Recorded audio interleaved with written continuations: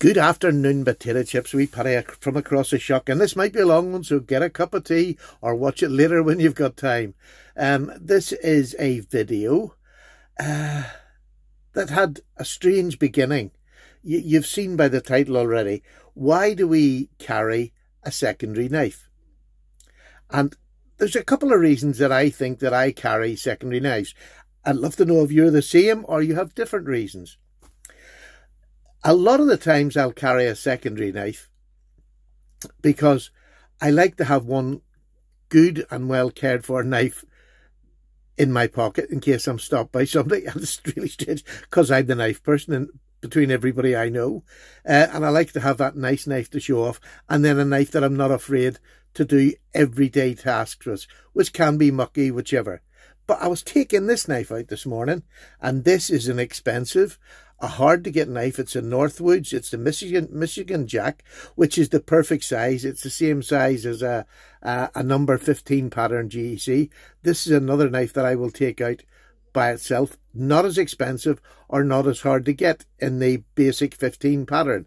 But this is not. This has been bastardized, and I mean that in a nice possible way. This used to be a two-bladed knife. It had the cap lifter and then the sheep's foot, which is one of the most popular knives in the GEC collections. It's got a little easy nick knife. Beautiful. So has that. But yet the price difference between these two is probably £100 plus. This Northwoods probably over £200 now to get one on the secondary market. These came out about 6 years ago. And these are, you know, when they come out, I mean, you can get them for £130, £140 when they're out. They're cheaper than that when they originally came out on release. So I would carry this as just an everyday knife, and I have no need for a second one. And I was sitting thinking, well, why is that? This was a grail knife for me at one stage. Really was, because I didn't think I would ever get a Northwoods. And I've had a few now because I had to change my buying, how I got knives. And we know that story anyway. But this would have been a grail knife that I would never have thought I would have used. I would have just kept away as something to take out and just use about the caravan where I'm not going to use it roughly or in a situation where it could damage the knife. But now I take this out as a knife. Now, most of my knives are about the same size. 90% of my knives are going to be between a handle length of between 3.5 and 4 inches and a blade length of 2.5 to 3 inches. That's probably 90% of my knives are that sort of standard. So it's not a length of knife. It's not I'm not a heavy user. I'm retired, so I don't do an awful lot of heavy hard work, and I have knives if I want to do that. If I'm, I've plenty of knives that I can use for dirty hard work. And then it got me thinking, well, why do I choose certain knives like a GEC and these would be a lot of people's, dream knives. This one, I paid £200 because there was a polar bear on it. I haven't used it. I bought it for that.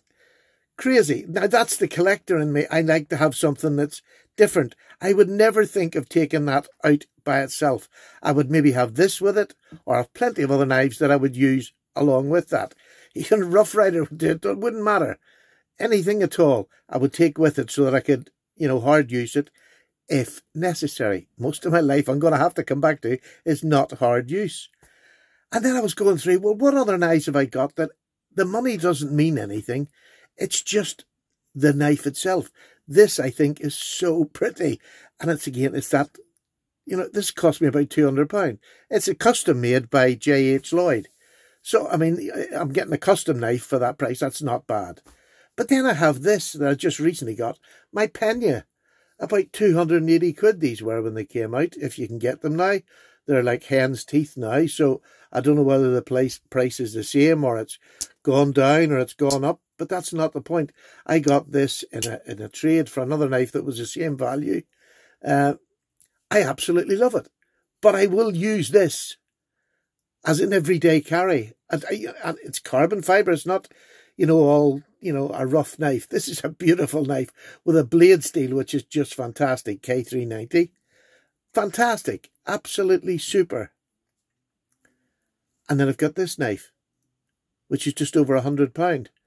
I can't bring myself to use that. Although it's new to my collection, I know it's always going to be one of them knives that I'm going to find hard to bring, because this blade material, or this blade, the handle material, is just stunning. And I have a fear of dropping and breaking it. I don't want to drop and break this. But, you know, I mean, why is that? Why is the price all of a sudden not that important? Here's a Jack Wolf knife.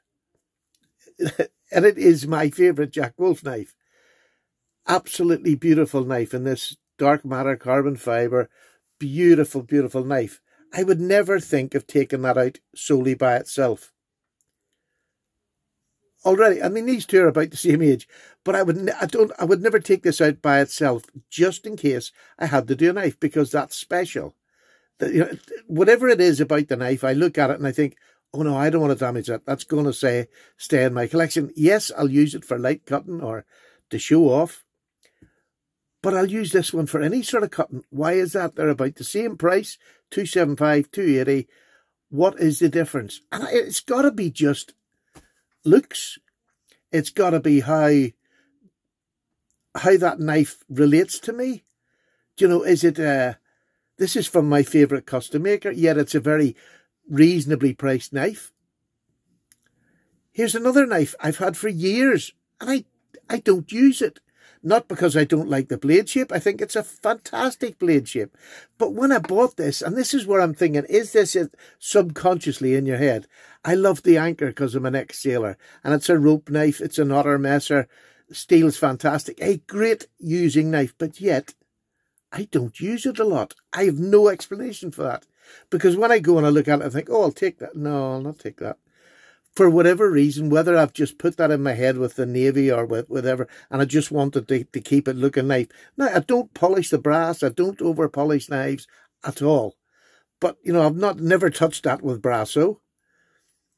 But yet, I don't use it a lot. And it's nothing to do with the knife. It's my perfect size of a knife. What is that?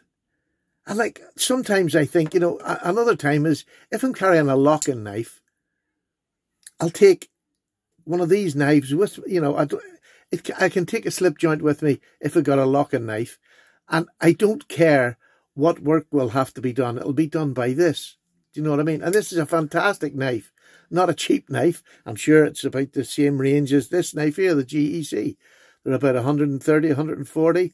An absolutely super knife, fidgety knife. You know, it's all the things that I don't do a lot of anymore. I used to. But I got this one, and it's brought that back because it's about the same size as a penknife. Do you know what I mean? It's that same sort of handle length as my Pena, rather than the 940, which is a little bit longer. This is definitely in my wheelhouse. So when I carry this, I'll just carry any old knife with it, or I can carry any of my fancy knives with it. It gives me choice.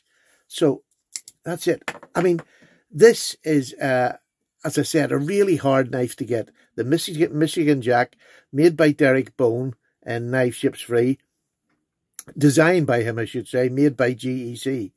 And yet I have another Northwoods, and this is a Queen-made one.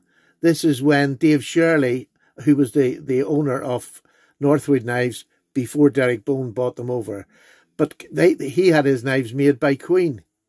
This is a beautiful knife. I would never think of taking this out on its own. But yet, I don't believe it's as much as that one there. And it's a different style of knife because it's made by a different company. It's got a full flat ground, lovely spear, and a lovely pen blade. So I've got a pen blade if I wanted to do any rougher work and keeping the good. But I wouldn't think of it because, again, because this is a Dave Shirley made by Queen Northwoods knife, as you can see there, this is as rare as hen's teeth. You don't see many of these about. So I don't want to, you know, I can get one of those if I wanted to pay the money again, but I don't think I would, strangely enough.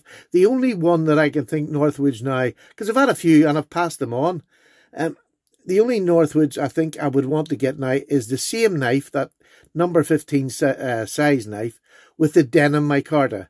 I would swap most things in my collection for a denim micarta one of those. Strange. But there we go. There's another example. The Jack Wolf knife, like I said, I would never think of taking that out just solely by itself in case it was work. But I carry this on a regular basis for that purpose. And whatever it is, I decided this one, and this is the one I dyed the scale. This was natural. I dyed this red. This is one that I decided, I love the sheep's foot or ram's foot, whatever you want to call it. It's a sheep's foot blade that's so good for all sorts of different tasks. It's a real all-rounder. Now, whether that played a part in it, I'll carry this every day by itself. Great user. I absolutely love it. They both got the same blade steels. The handles are different, but I decided this was going to be my Jack Wolf Knives work knife. The rest I'll carry, like I said, just for having a pretty knife, but this one I'll carry and use for any task at all. I can't explain it. This is, you know, a rare knife to get because of what it was. This is another hard knife to get, which is the TC Barlow, again, number 15 pattern. It's my size, do you know what I mean? I love this knife. I have used this, and I've let the patina go on, and I've taken it back off again, and now I'm not using it as much because I use this more. You know, I use this a second, you know, this one's been changed, if you like. It doesn't have that significant of a high-end GEC anymore, but this does, because they're so hard to get. It's like anything else. Anything that's hard to get is nice. But yes, I did use that before, but sort of as I've got this one, I use this one less. The Ashley Harrison. Not an over-expensive knife, but that abalone just looks gorgeous, and I love that as a show knife. I would carry that with me. Probably not use it very much at all. But then I've got, this is another Ashley custom knife that he made for me. Same as that. But look at the state of this knife. It's scratched, it's battered, it's been used on food. Anything at all this knife has been used for. Why? When I wouldn't take that out unless I had something like this with it. I don't know. I find that really hard to explain. There's just something about knives that you want to keep pretty, or knives that you want to keep good in your collection. But to me, money has nothing to do with it. 280. I'm sure to get one of those is over £200 now. These are expensive as well. But then I come to this one. Why won't I use that? It's a fantastic knife. The blade steel is probably better than this Ashley Harrison knife, which is just a basic knife, probably 01 tool steel, Sleipner steel, I don't know, whatever the German steel. Not be that much difference between them, but yet, look at the state of this knife, and this knife is only a couple of months old. That's a few years old, and it's spotless, do you know what I mean? But yeah, I'll carry that. One of my favourite knife makers. And I was sitting here, there is no rhyme nor reason, and I just wonder if we're all like that. Do we all have, you know, separate reasons? Because it's obviously not financial all of the time. It's obviously not function, because all my knives cut much the same for anything. All will do my day's work, no matter which one of them knives that I've taken out. They'll all cover everything and do them. So it's not a function thing. So it must be just that mental thing you have in your head. Like these two, they'll probably never cut anything. And I can't explain why they wouldn't. Because they're just beautiful. This will cut stuff, but because it's M390, it'll cut anything, and I'm not going to worry about it. But I wouldn't take it out by itself. I'll have something else with it. Should it be this cheap one? And just use it instead of using that. The Pena, I can't believe how much I'm enjoying using this. It's, you know, it's the same price, but it's carbon fibre. It's so well made. It's a real fancy knife. But I'm just using it without a second thought. I put it in my pocket. I'm quite happy. I don't look for another knife. And that's where this sort of thought process went. Why am I using this one? I have plenty of GECs. You know, I have another dozen GECs I could use over that. But I like that. You know, it's a using knife. You know, it's got a fantastic sabre grind. They call this the Bone Clift after Derek. He's passed away now, God rest his soul. But this is just a beautifully put together knife with a saw cut bone and a real workhorse. But yet most people won't use them because they're so hard to get. And if you get one, you know, you want to keep it good for resale. But I don't, because I don't foresee me reselling this, because to buy another one, I'm going to pay more than what I paid for that one. That was dear enough. I'm sure I traded anyway. I wouldn't have paid cash. Or I traded something else to buy that. Because I'm not made of money. So, I mean, that's the difference between the knives. Sorry, my gardener's just come outside now with a strim. But I've finished talking. What do you think? What's your reasons for carrying two knives? Is it solely because you want to have that backup? Or is it because you like a backup to your good knife so that if there's any rough work? Or is it a financial thing? You carry one financial one you're not going to damage, and you'll carry, you know, a Rough Rider to use. And a Rough Rider will get me through my day. Not a problem. Not a problem. So, what is the reasons? I'm just going to put that to you. Have you got any answers? Please put them down below, because I think I've covered everything I thought about this morning when I went to lift this knife out and decided, why am I taking that out to use today? I don't know what I'm going to do. You know, I've no plans for, you know, any hard work or light work as such. I just have it in my pocket, but I don't have a secondary. There you go. Amazing how this little mind works. But I really would be interested to see what you think, or what your decision, what makes your decision on the knife you're going to carry, or do you carry two every day just because you like carrying two? And some days I do that as well. I'll just have two knives that I like and I'm going to use. It might be a testing one, and it might just be one of these. So I do that as well. And it just seems to be a whole muddle of things, and not... I think I've settled that it's not necessarily price whatsoever. This come from Pena. A knife that's probably a lot of people's grail knives. Especially the fact over here in the UK, it's a slip joint. It's just gorgeous, but yet I have no fear of taking this out. I actually want to use it for work, for whatever reason. That I'll be more hesitant by far. Again, can't think of the reason. There's no main reason for it other than my weird head. So, there we go, a whole pile of knives. I shall now go and put away, because they're just knives that are in my collection that I use or don't use on a regular basis. Paddy's away for a wee cup of tea. Yeah, I know, I'm nuts. Bye now.